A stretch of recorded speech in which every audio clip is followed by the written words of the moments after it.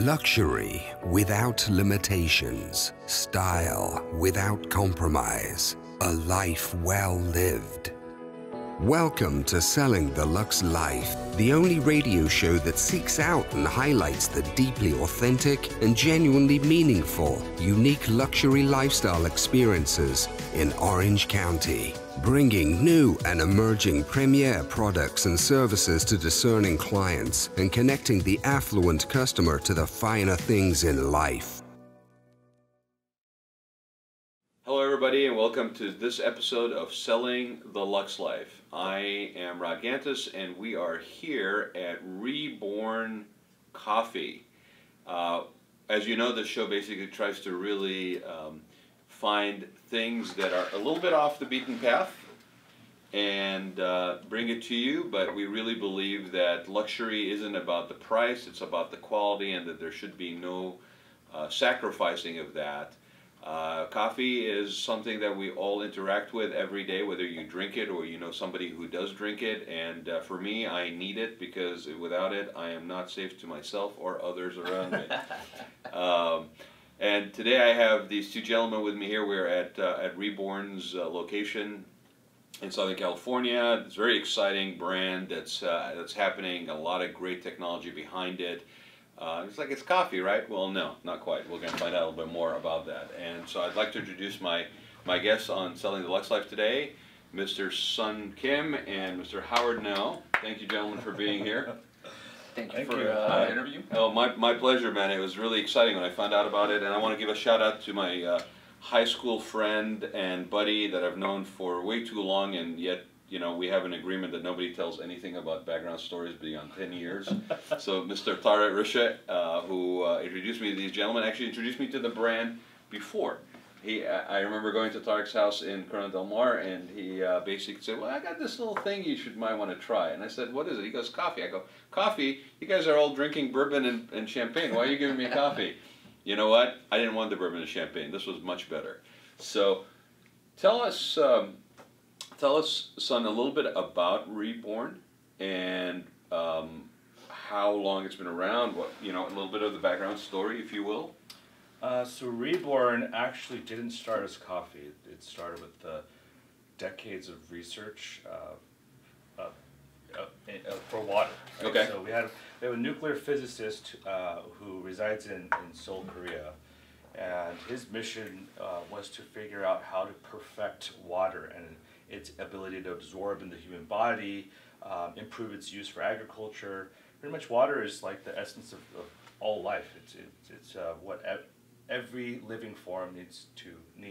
Yeah, the human body is mostly composed of water, and I think I've heard about this. I do wellness and spas a lot, and we talk about oxygenated water. We talk about I know people that basically drink Pedialyte and electrolytes, and and if you think about athletes, so basically I know it's mostly sugar, but at one point when it first started, Gatorade was supposed to be like sort of a replenishment thing, right? So liquids are very important. Water is the purest you can have it, but it doesn't mean that all water is equal. Right. Especially with the way modern life is and other things that impact our natural sources of water, right?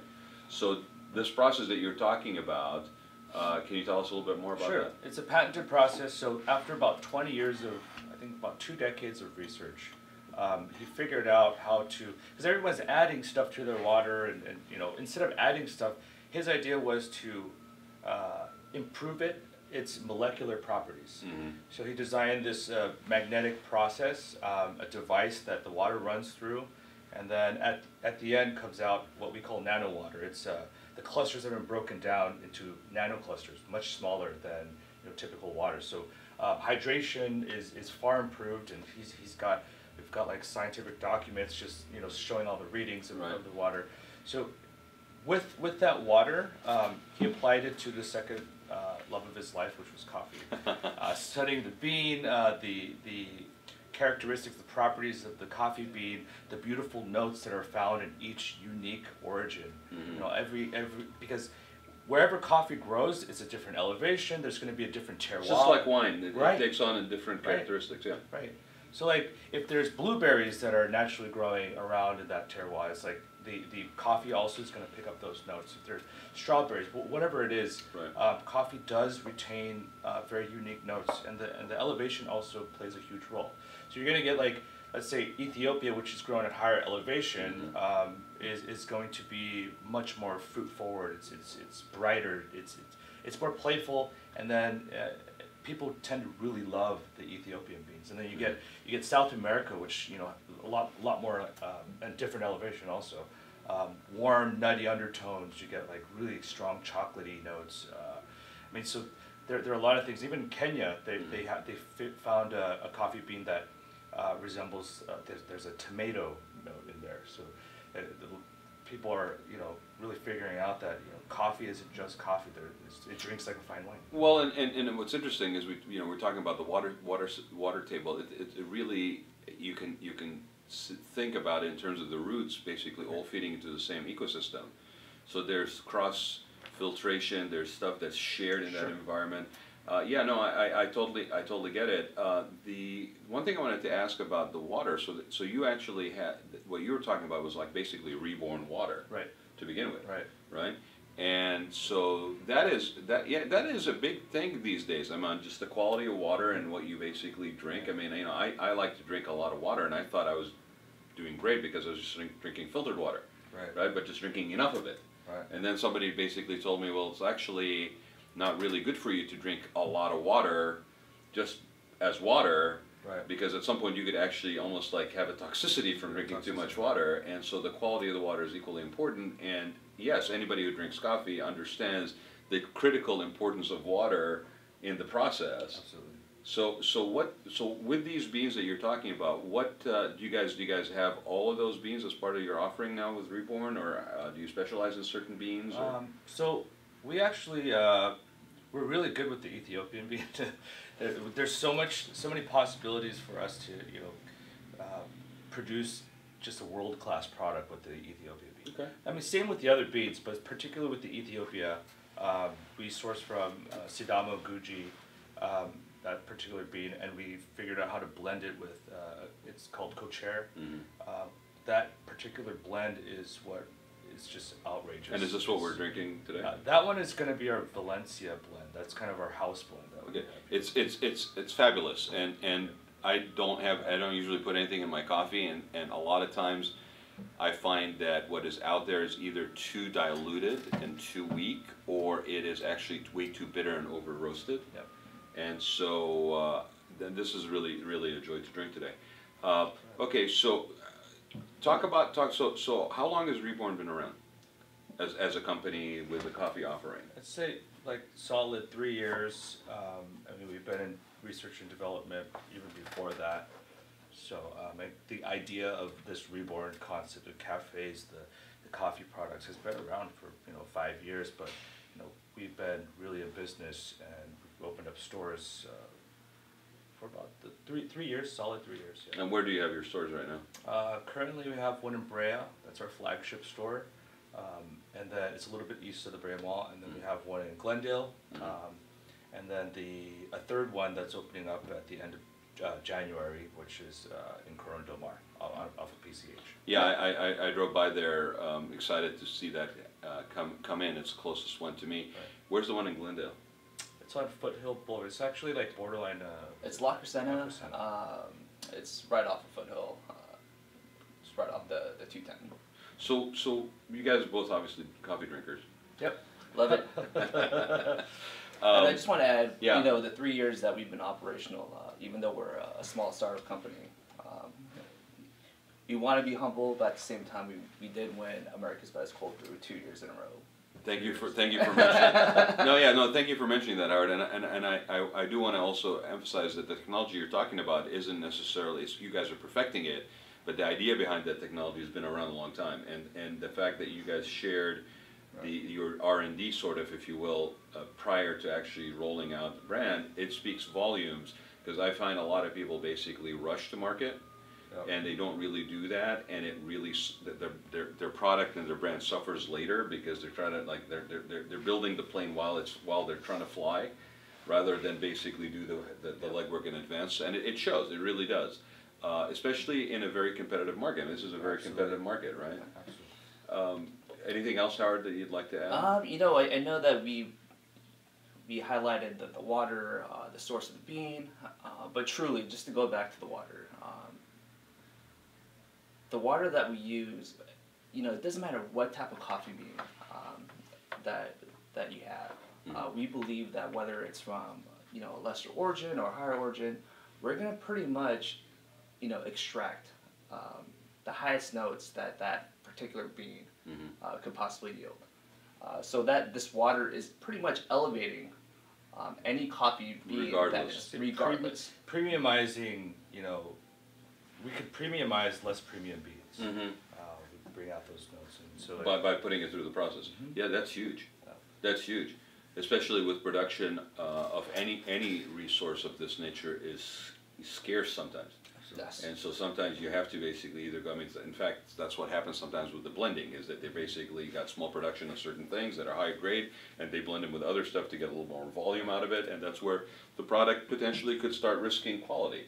And so this is pretty huge as far as the technology goes. I totally get that.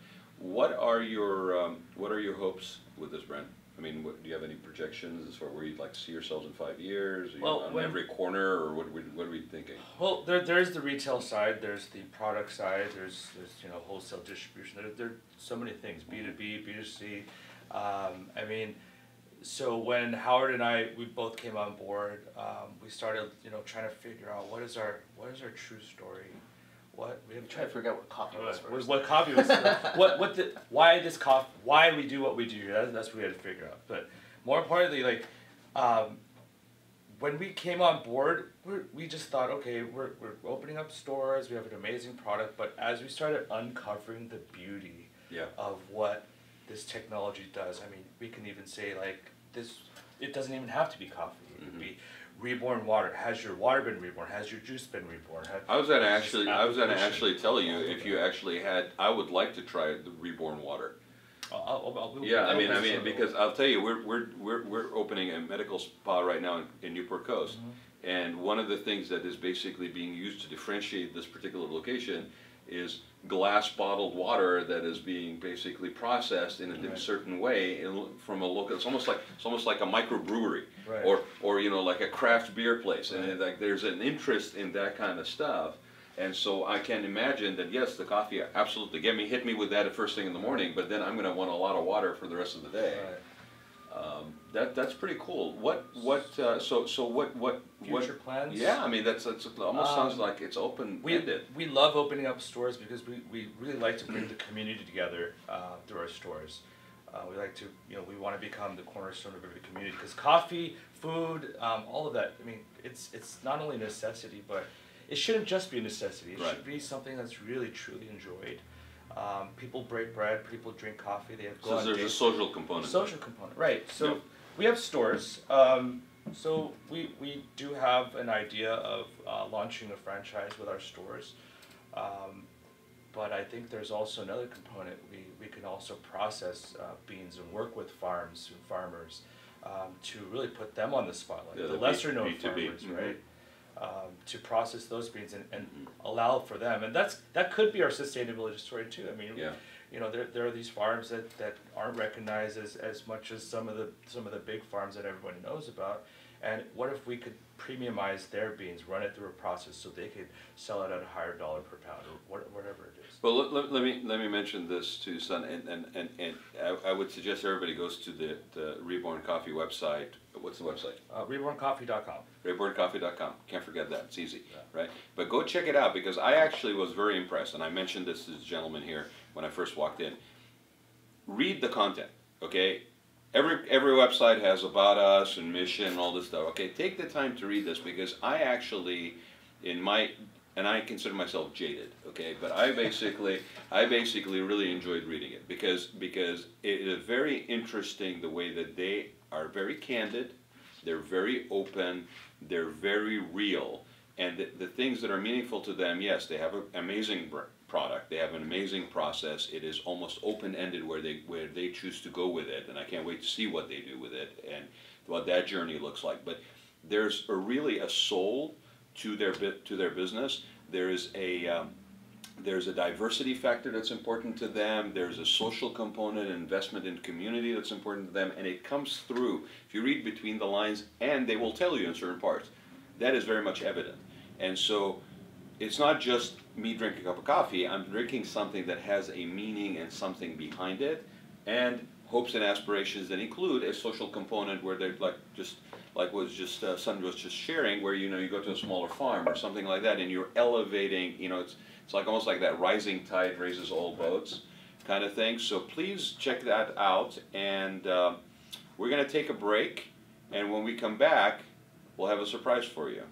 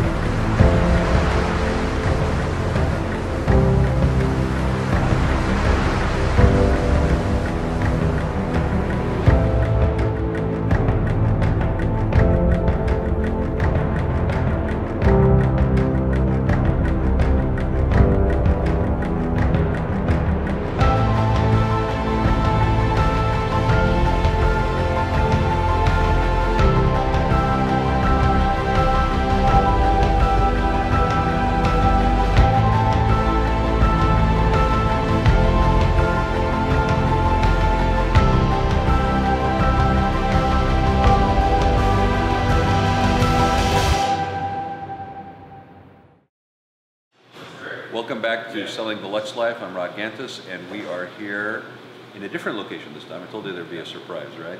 And right now I've got Sun with me, and I've got Jacob with me here. And where are we, Sun? We're at the flagship Reborn retail coffee shop in Brea, California. In Brea, California. It's great space. I love it. It's got a great vibe.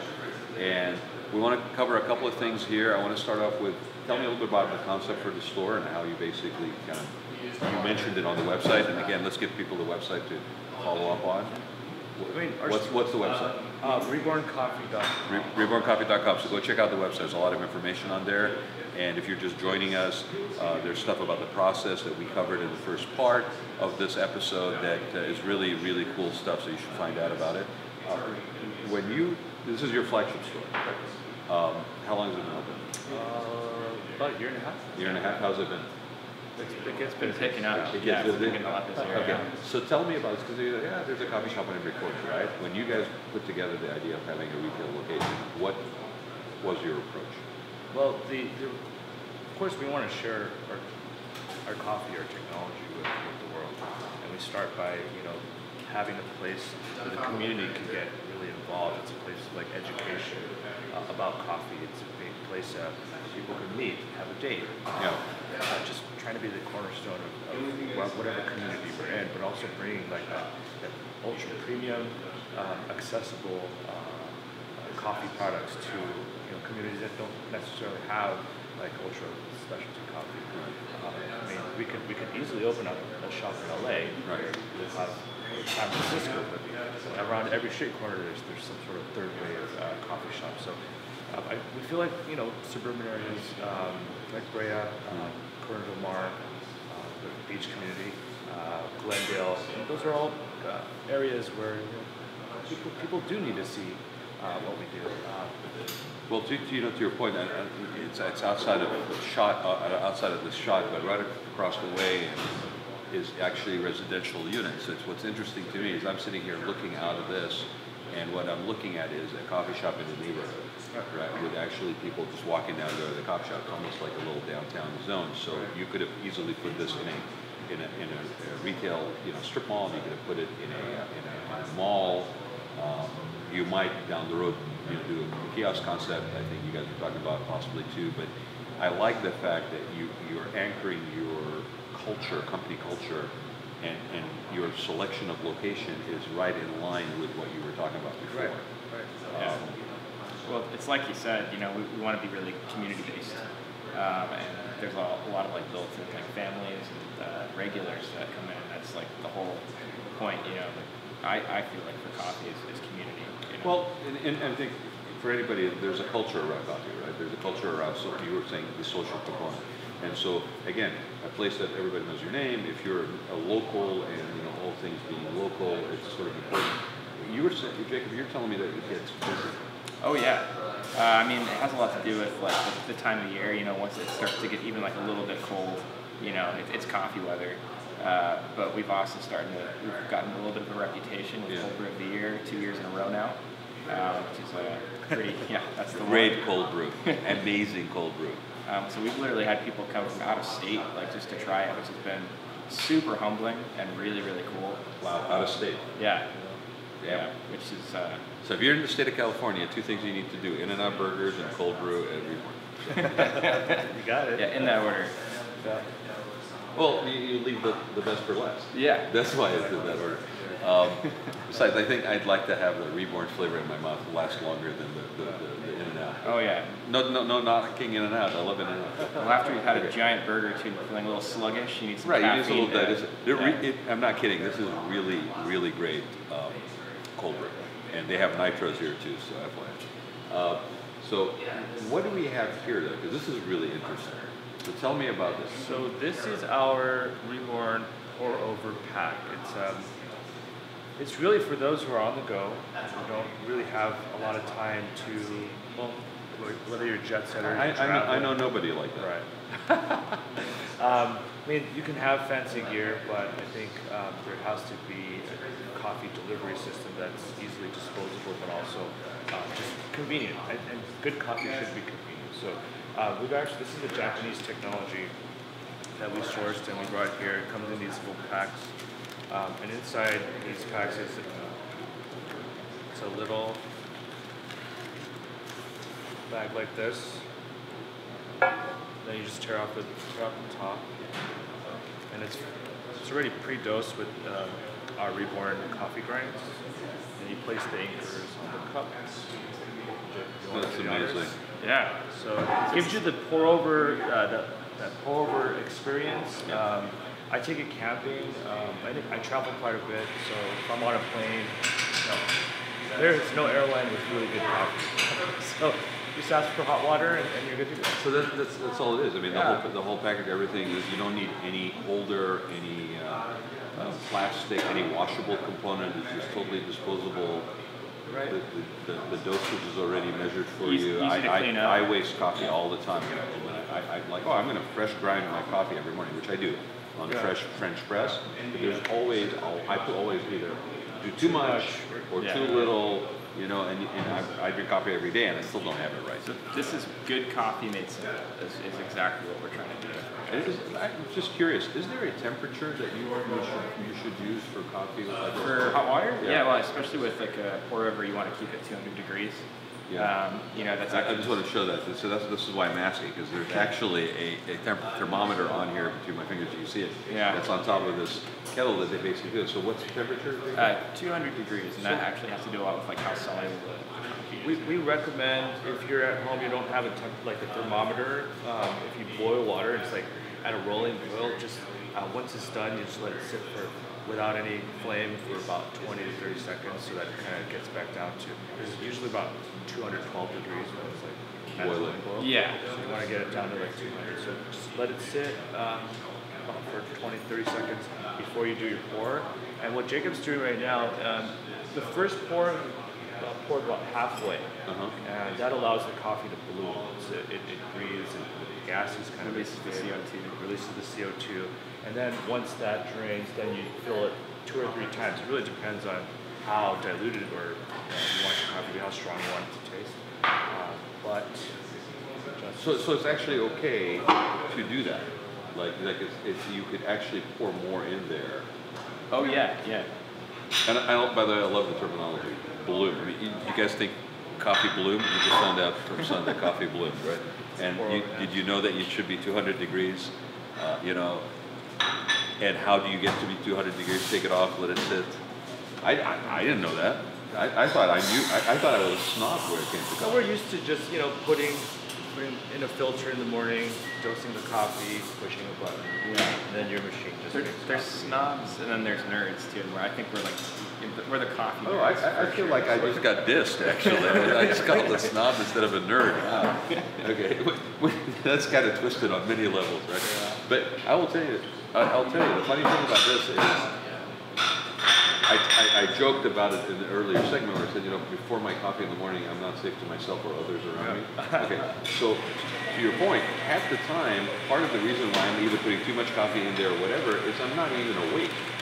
And so this actually takes the guesswork out of it completely. I just open this thing, I put it in, and I'm actually astounded that you guys are continuing. I know the container is large, so we're trying to, but I'm astounded that the quality of coffee actually will allow you to pour more. It's the third pour that you put in there. That's fascinating. I can't wait to try that. I do want to try it because you would think third pour, it's all diluted by now. I mean, you saw the bag. It's not a very big bag, right?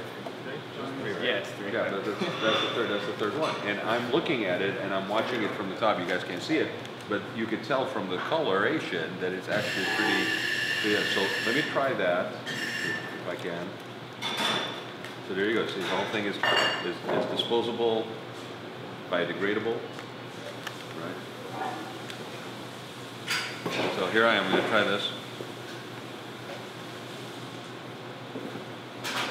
Oh wow, that's good. That's really good. Yeah, that's the Ethiopian? Mm-hmm. Yeah, that's really good. I mean, they're both Ethiopian actually, right? Mm-hmm. Yeah. So this is the cold brew. Amazingly refreshing. Amazingly refreshing. Taste, no bitterness in it at all. It's just really smooth. This one here. Wow, that's really good. I could go back and forth between the two of them very easily. So, gentlemen, thank you so much for spending time with us. Thank you. And sharing the passion that you guys have for Reborn. This is really a very cool brand. You guys should be aware of it. It's luxury in a cup, in a glass, whatever way you want. And so, thanks for joining us for this episode of Selling the Luxe Life. We will see you again with some more exciting news and exciting guests as we roll out more and more of these episodes. Thank you so much, everybody. Jacob, Yeah, thank you. Son, it's really a pleasure. Thanks, Rob. We'll be back with some more exciting episodes real soon. Thank you for joining us this week on Selling the Luxe Life. We hope you enjoyed the show and look forward to hearing your thoughts and feedback via email on our social media platforms. Be sure to tune in next time as we continue discussing life's luxuries that inspire us while showcasing members of the Orange County community that share our same passion for sophisticated living.